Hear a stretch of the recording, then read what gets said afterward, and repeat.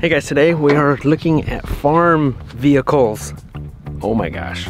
Moving from 1.5 acres to 14 acres, we might as well be living on a 1,000-acre ranch in Montana because everything looks so much bigger. And we are getting a little bit more used to it, but as we're living here only a year, we are realizing that, you know, we need some kind of vehicle, maybe a farm vehicle, utility vehicle to help us get stuff done. Now, we just got this gorilla cart when we moved here, and it does a good job of hauling stuff, but it does have its limits. You really feel the burn when you have to haul up 5-gallon buckets of water up to our meat chickens.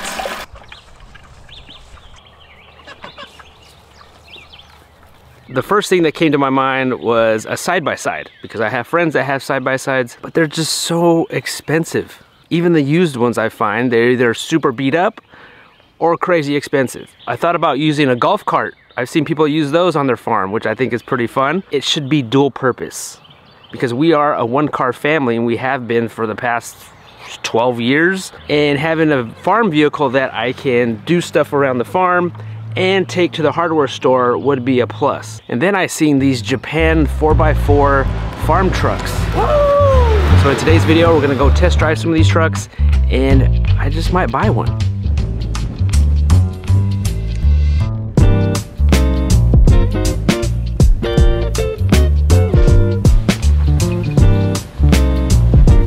Oh man, there's all the mini trucks right there, all lined up.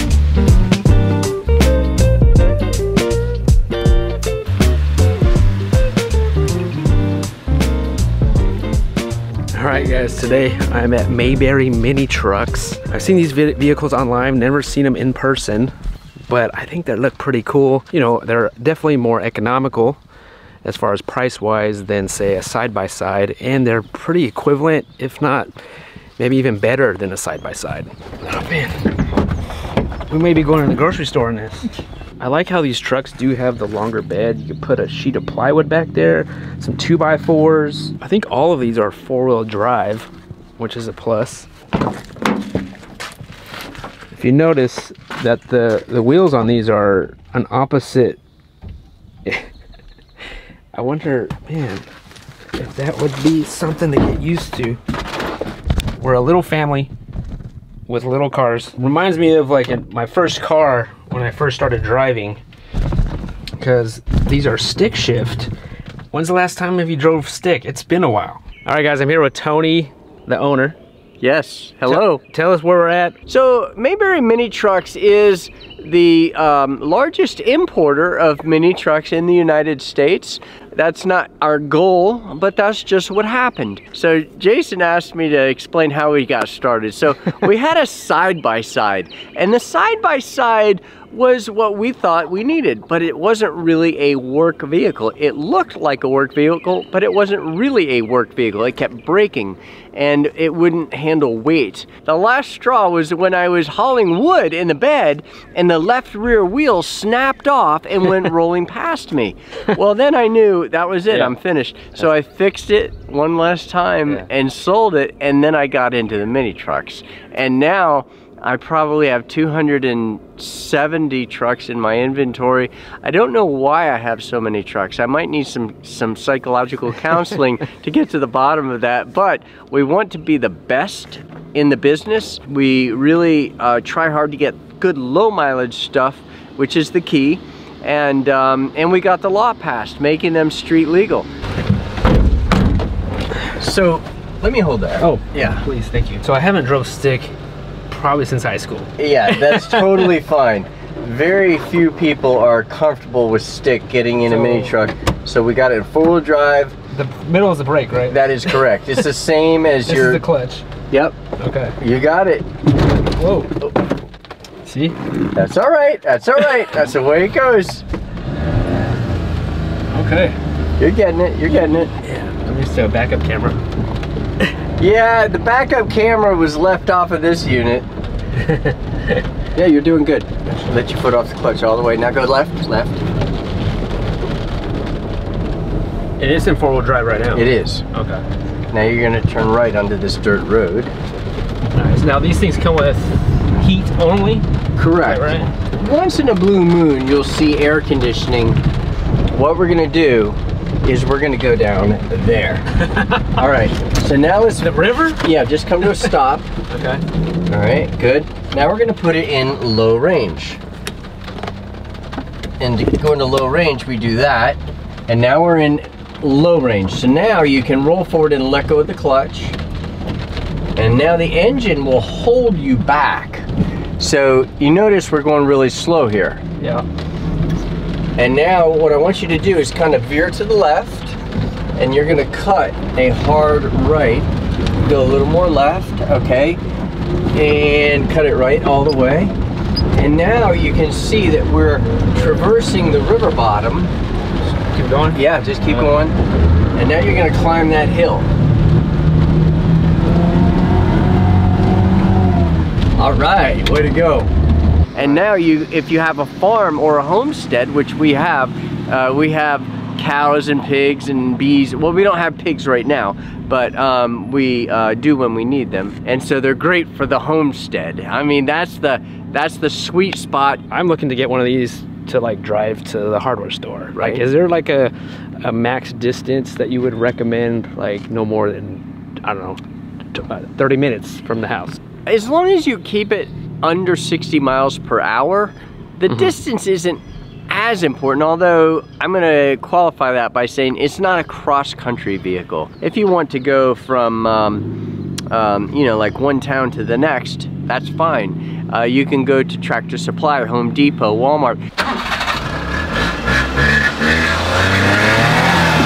There you go. Now, do they all ride a little bit differently depending on? A little bit. Does it depend on if it's a Suzuki or Mitsubishi? Yeah, no, they all kind of ride similar. Okay. The Subaru is more of a road vehicle. Okay. This is more of a work vehicle. Suzuki. This could work for a homesteader. Oh, for sure. I think this definitely can. Now, this could pull something. Oh, yeah. I wanted to pull something. Oh, yeah. A Suzuki is the one mini truck that you can easily put a hitch on.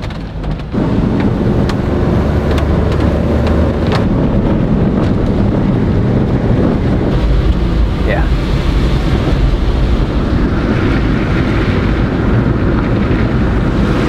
I feel like I'm a student driver. That's right, I don't have a brake pedal to stomp on though. Did you say the dog is in the back? Yes. What dog? Your dog. My dog's not in the back. Yeah, he's right here. Oh my gosh, go, go, go. Don't let her jump out. Our dog, Finley, is a stowaway. I mean, illegal. That surprised me. Oh, I know. She's back there. She's having a good time. We're the ones. I know. I'm the one that's nervous about it. Finley's cool. Finley's like, hey, just chill out. Everything's fine. That's a high jet. So he mentioned a Suzuki would be better, or a Mitsubishi, or I think it was a Daihatsu.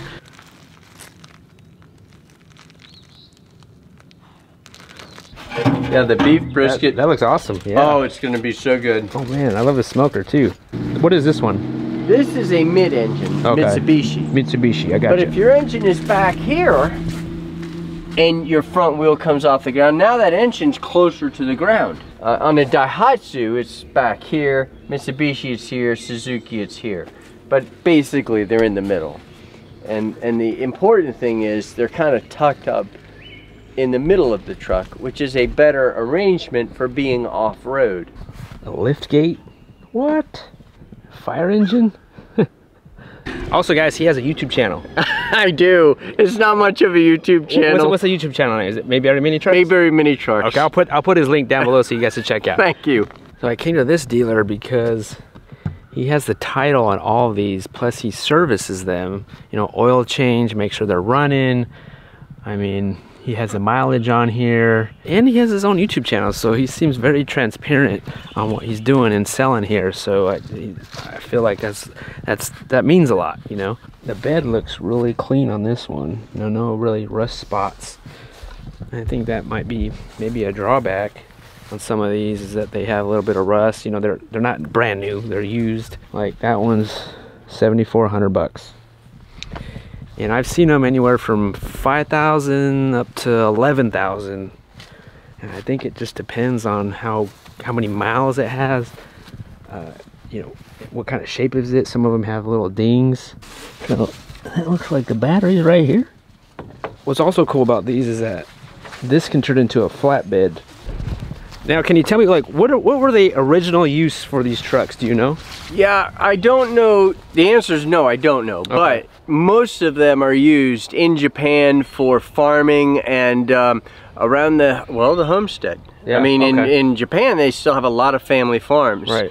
And rice is big, and rice farms, and running around town. So they basically use them in Japan for a lot of the same stuff that people like us use them for here. Okay, and that's where you got them from, the import. Oh yeah, I imported them from Japan. Okay. Exactly. So Tony's gonna let me try a rib. So this is part of our sales technique, is to bribe the customer. Actually, I came on a good day. If you don't buy a truck, it really doesn't make any difference. It is a little hot, so be careful. Oh my gosh. Is it good? It's awesome. Mayberry mini trucks right there. Not guaranteed if you come here that. That's right. Actually, you'll get a rib. It's like maybe once a year you might hit it right. Man, I came on the right day, yeah. Like, thank you. All right. Take care. Drive safe. Thanks. Bye. All right.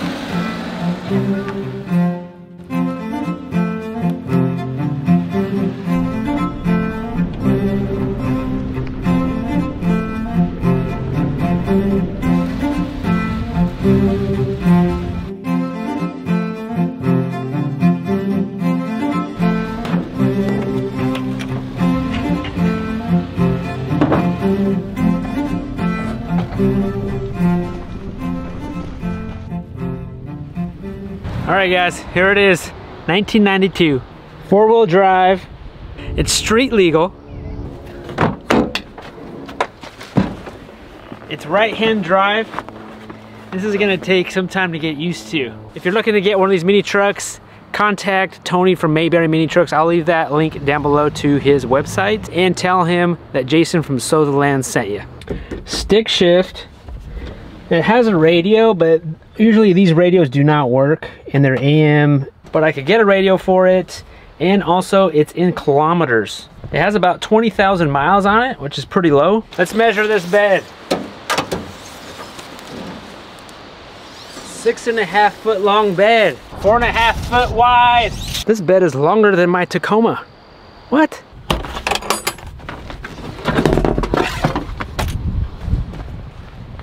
The engine's down below, filter, oil changes down there.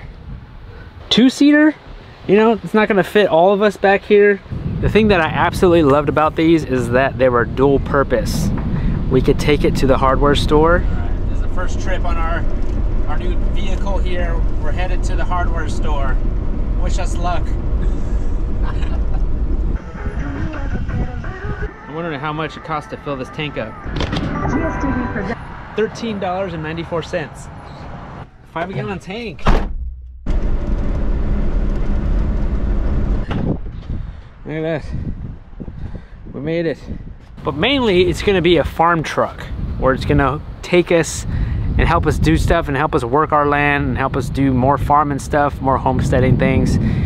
And I think it's just gonna make our lives a lot easier. It does not have a back bumper. I guess that's one thing I don't love about it, but I could get one. I mean, they do sell them online.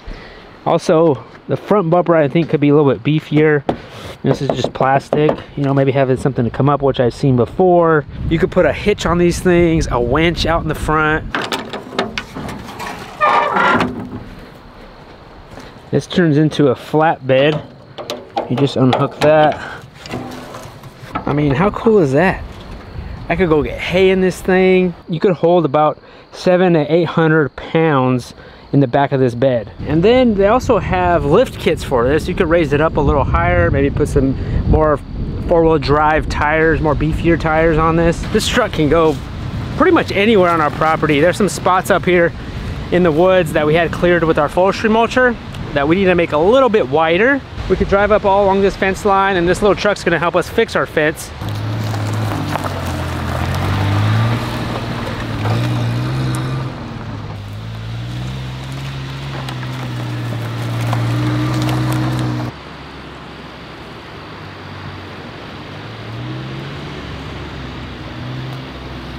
I might put a Sow the Land logo on the side. I could see that. It's gonna take some time to get used to because I'm so used to doing chores on my 2 legs. You know, stuff like that, or hauling water, or hoses and stuff like that. Like, I'm just so used to walking. Mr. Toad's Wild Ride. What do you think about the new truck? I love it, but for me it's just novelty. I'm sure for you it's so helpful to do all these chores way up here. Yeah. But I don't know, I like the romance of walking in the woods. Oh, man. Maybe not on a very hot summer day. So maybe in the summertime I will. Well, certain things. Yeah. Like if I wanted to haul something and take 5 buckets somewhere. Yeah, you're the one who lifts all the heavy things. I don't lift up the heavy things. I might go and feed animals and do that kind of thing. I'll lift heavy things. So this is probably better for you. Oh, there's the pigs. The wild pigs. I've only had this for a few days, but so far so good. I'm really loving it. I like how we could go into town and use it on the farm. I'm still getting used to the stick shift, and being that it's on the right hand side, that's a little weird driving into town. But you know, I could update it a little bit over time. We're just gonna see how this works. I really hope it turns out. Stay tuned, we'll see how this goes. I'll show you guys me using it around the farm. Thank you guys for being here, and we'll see you guys on the next one.